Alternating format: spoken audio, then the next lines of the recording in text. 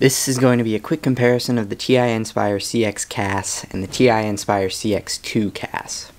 The TI-nspire CX CAS version 1 on the left came out back in 2011, and the second version, the TI-nspire CX II CAS on the right, came out in the summer of 2019.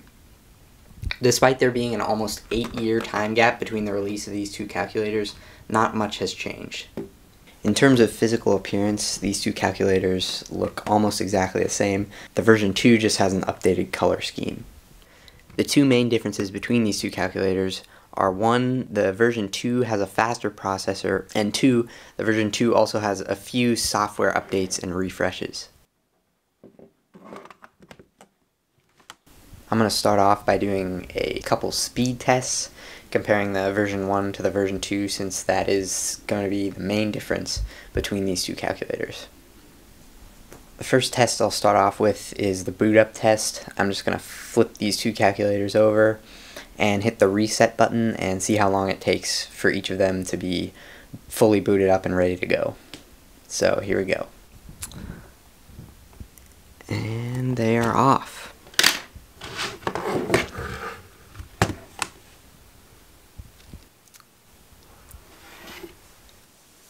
Already on the right there, the version 2 is ready to go in 13 seconds. And the version 1 is still working on that first loading screen.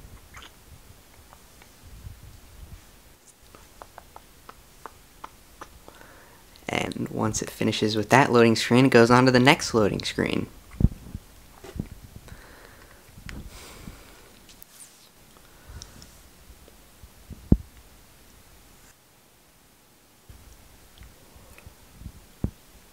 Finally, after a whopping 46 seconds, the version 1 of the TI-nspire CX CAS is ready to use.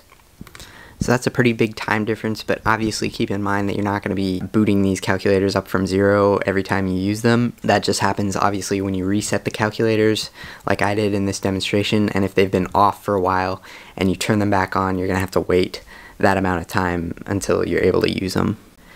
Next up is a graphing speed test, and I'm going to be graphing the function sine of x squared. That function has a lot of points in a very small window, so we're going to see how these do, and here we go. So I did, even though it was off camera, I did hit the enter buttons at the exact same time, and obviously the version 2 graphed it a little bit quicker, but they were both pretty fast. Graphing time is not really going to be an issue with either of these calculators. Next, I'm just going to use this feature that the nspire has. You can kind of pan around on the graph, kind of like you would do on Google Maps or something. And as you can see, each time you move the screen around, the calculator has to redraw the line.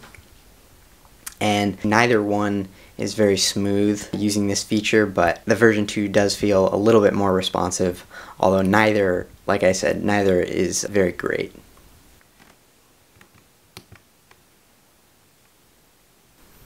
Okay, and the last speed test I'm going to be doing is pure internal computation. Nothing really complicated to display on the screen.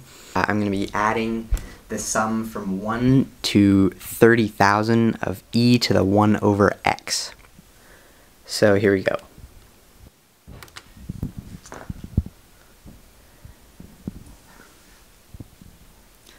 And the version 2 has it after 6.4 seconds. And then a few seconds later, the version 1 has finished in 14.4 seconds. So that's another pretty big relative time gap between these two calculators, but waiting 14 seconds is not that big of a deal. You're not going to be summing this many numbers that often realistically. Both of these calculators will do pretty well for heavy computation tasks like that.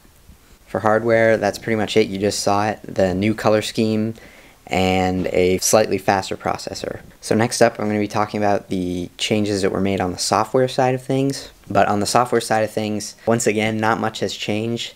In terms of overall functionality and what each calculator can do, it's basically exactly the same between version 1 and version 2. The main differences are that the version 2 of the software has a few sort of refreshes that make the interface look a lot more modern and clean. And then also there's a few things that I won't really mention in this video too much, but there's been a few improvements to the graphing. You can add multiple labels to tick marks and very small things like that, but nothing that would drastically improve the functionality of the calculator.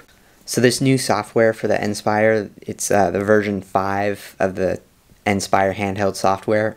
But the thing is that you can't install the version 5 software on the first version of the nspire. So if you want the new software, you have to get the new calculator. First of all, as you can see, the user interface in general just looks a lot more clean and modern.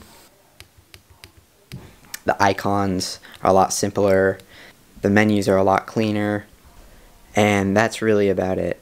And this next thing is kind of a small change, but I think it makes a pretty significant difference for anyone that's using the calculator. Right here is the calculation screen. That's where you're going to be doing most of the stuff on this calculator. On the version 1, you can see they kind of have the whole thing in this little window that's popped up in the screen.